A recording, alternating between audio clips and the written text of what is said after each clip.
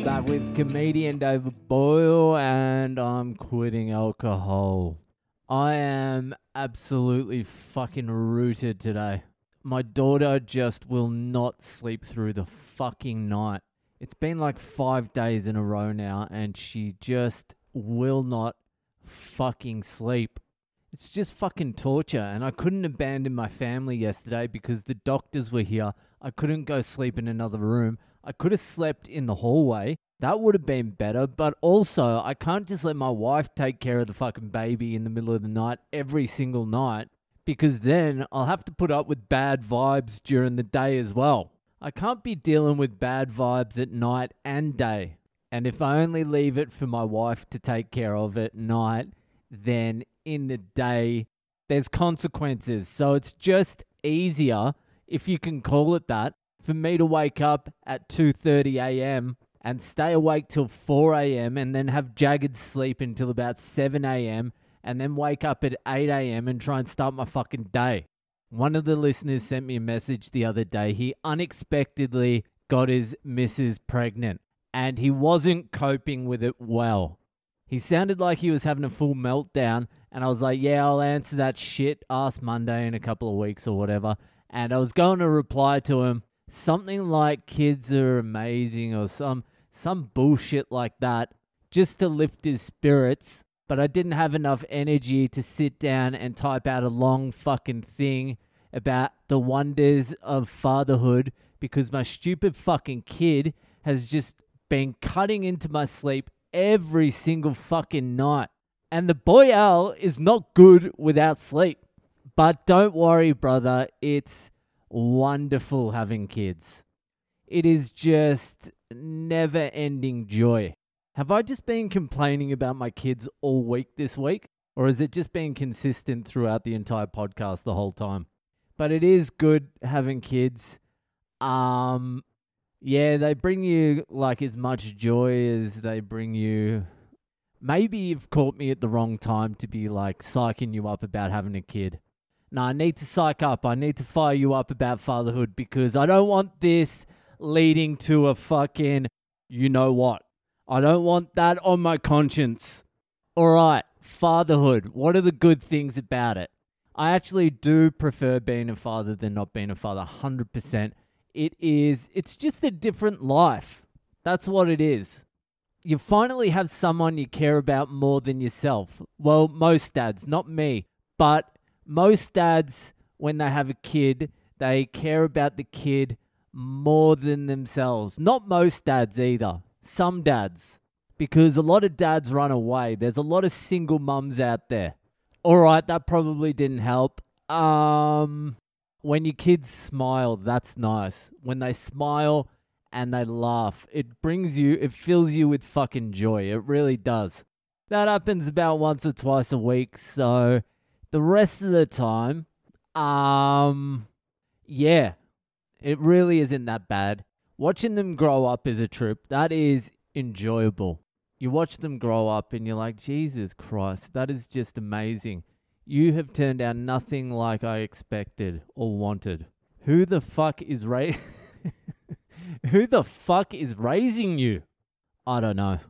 It's good though. I'm just like trying to be funny. This is meant to be a comedy podcast, but it's good. It's good having kids. You know, despite all that shit, I've never regretted having kids ever, except for like between like 1:30 a.m. and 4:30 a.m. every single night. During the day, most days. Please don't fucking listen to this. I love having kids. It is amazing. Just look at it as a new adventure. A new adventure. Think of it as like a theme park. Like it's a shit theme park. All the rides suck. And while you're there, you're like, why did I even come to this theme park? I am never coming back to this theme park. And then like 2 to 4 years later, you go back to the same theme park. And it's exactly the same as the first time you were there. And you're like, fuck, I forgot how shit this fucking theme park was. And then you really consider heating up a knife on the stove and cutting off your own balls just in case you ever have to go back to the theme park again. Anyway, congratulations on the congratulations on the baby. So anyway, let's move on to this week's Conspiracy Cop. It's not Boyle Breaks History this week. We're back at Conspiracy Cop. And like all cops, I've done very little fucking investigation here. I'm just trying to frame someone, save a little bit of paperwork. So the conspiracy I'm investigating this week is, did Hitler really commit suicide in the bunker, or did he escape to Argentina? So this has been a conspiracy for a long time. And to be honest with you, I was just expecting someone to jump on the video and say, yeah, we've got Hitler's body, you fucking idiots. But really, there's a few fucking holes in the story both ways. My informants, the fucking snitches on both sides, are fucking useless on this one. So what happened was, the official story is Hitler took some cyanide with his bitch Ava Braun and then shot himself in the fucking head. The thing is, the Russians got to the bunker first and got Hitler's body. And the Russians took it back to Russia. Stalin was in charge then and didn't let anyone see it, didn't release any information about it. People were trying to investigate it. The Russians wouldn't say shit. And then in some reported phone calls, Stalin's like, I think maybe Hitler did escape to Argentina. Because the other thing was, a lot of high-ranking Nazis ended up fleeing to Argentina. That's conspiracy fact. A lot of fucking Germans ended up in Argentina. An Argentinian comedian I know, he's from German heritage, and I was like, what the fuck? What, so your grandpa was a Nazi, and he was very quiet when I said that. So I don't know what that means, but I'm gonna assume it means his grandpa was a fucking Nazi.